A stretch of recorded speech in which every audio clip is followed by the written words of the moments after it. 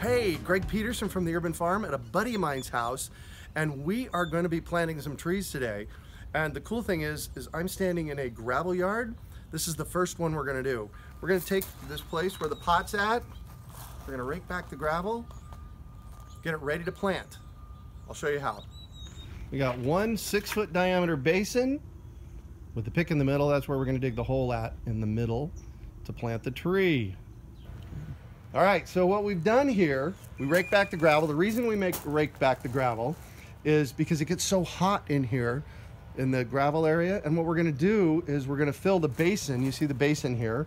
We're gonna fill the basin with woody mulch once the tree's planted. And then we're gonna plant sweet potatoes or cowpeas in the basin so that they'll grow up over the summer and shade the entire basin around the tree. And that'll have trees do so much better. So what we've done here is we've got our hole dug in the middle, and one of the things I want you to take note of is this right here. See how that's kind of shaved clean?